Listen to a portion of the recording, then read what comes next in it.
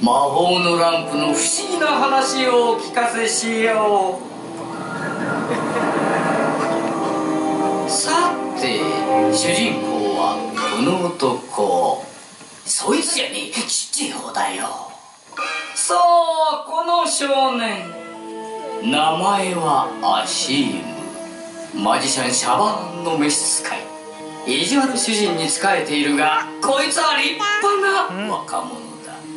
町から町へと旅する2人。シャバーンがみちみちやらかすマジックはどこから見ても素人芸。ところがある日、少年アシームは不思議なものを拾ったのだ。彼らの運命を変える魔法のランプ。もしやとシャバーンは力ずくでアシームからランプを奪い、震える手でこすった。バーン！なんとランプの魔人が現れて、3つの願い事をさあどうぞ。すぐさまシャバーンは世界で一番ビッグなマジシャンにしてくれ。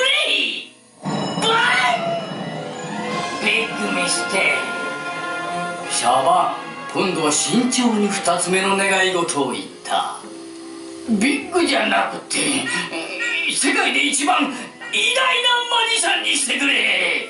バーン！ジーニーは一言だけ忠告した。本当の偉大さとは経験によって身につくもの。そして素晴らしいパートナーも必要だ。例えば私なんてどう？シャバーンは一瞬考えた。ランプの魔人を相棒に？こいつはうまい話かも。おかげでショーは大成功。めでたしめでたしと思うでしょう。残念でした。人気者のジーニーばっかり目立っちゃって、シャバーンはもううんざ。これは夕べの話だが、ジーニーがランプの中で寝ている隙にシャバーンはランプを箱に入れて鎖を巻いて鍵をかけちまったのさ。ジーニーさえいなくなればシャバーンこそが世界一のマジシャンなのだと証明できる。ああ、なんということ。この鍵を見つけない限り少年アシームはたった一人の友達ジーニーと二度と会えない運命に。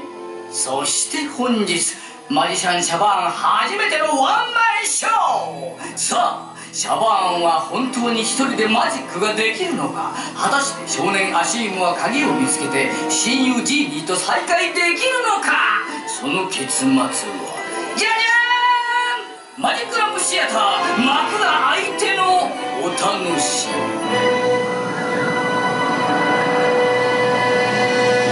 それではこれから先は私の優秀なアシスタントがご案内いたします。じゃあよろしくな。かしこまりました、ベキート様。